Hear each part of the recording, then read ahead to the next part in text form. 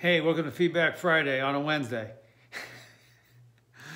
Got a question at a keynote today asking about skipping levels in the hierarchy.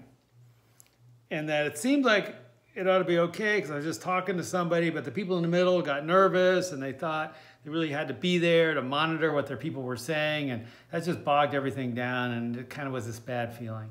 What's the deal? Okay, here's the problem. People are applying the same rules for authority and direction and resource allocation decisions, official decisions, to information. Information is just what's happening. Hey, there's a problem with a pump. The client's upset about something. The next update's going to be late. That's simply information. But direction, things like what are we going to do about it? Give the client a refund or change the scope of the project.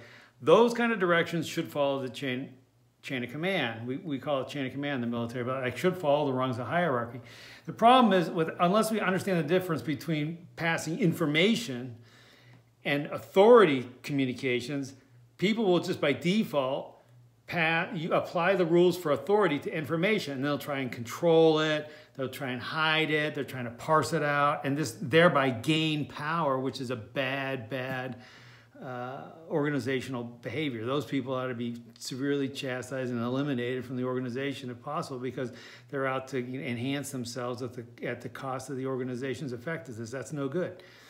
So the key is to make sure people understand the difference between an information conversation and an authority communication. And information, the less barrier there is to information flowing up and down the organization, the more effective it'll be and the closer you'll be to a super high performing team.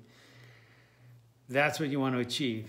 But make sure that official authority does go down through the official channels. I'm David Marquet. That's your Feedback Friday Nudge on Wednesday.